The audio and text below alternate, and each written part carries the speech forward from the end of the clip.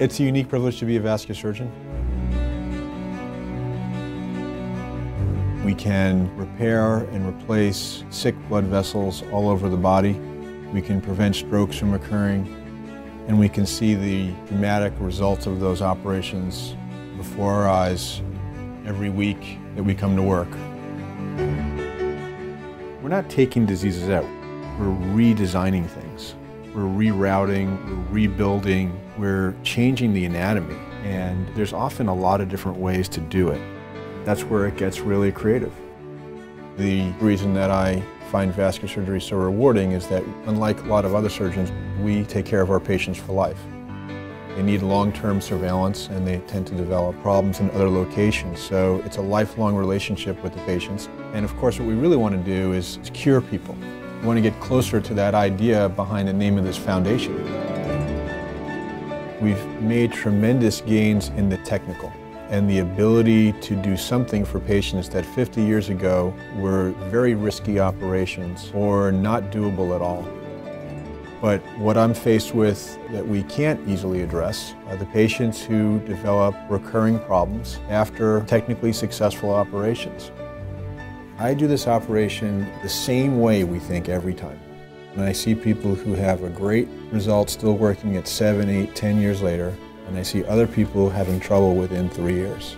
And so right away you could say, why is that? That's still the thing that bugs me every week.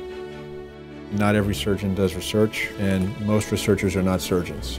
You know, for me, I couldn't imagine anything else. I mean, what I see in my patients is what motivates the research. But it's hard to establish yourself as both at the same time. There's only so many hours in a week.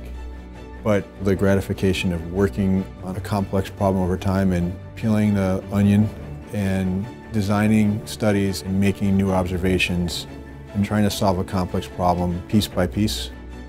But it's balanced by having an immediate gratification of being a surgeon. You know, when you're trained to fly F-16s, you need to fly. So a surgeon who's trying to do science is never going to be totally happy. One week they'll feel like they didn't do enough surgery, and the next week they'll feel like they didn't do enough research.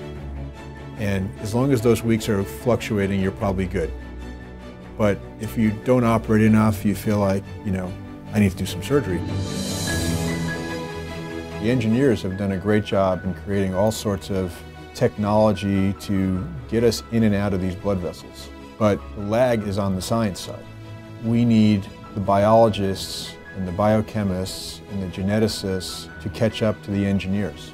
So that's the future of vascular surgery research, and why those of us who treat patients every week and see these problems understand the magnitude of this unmet need.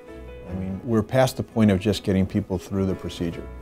We still can go a lot farther to build on these technical successes and make them cures.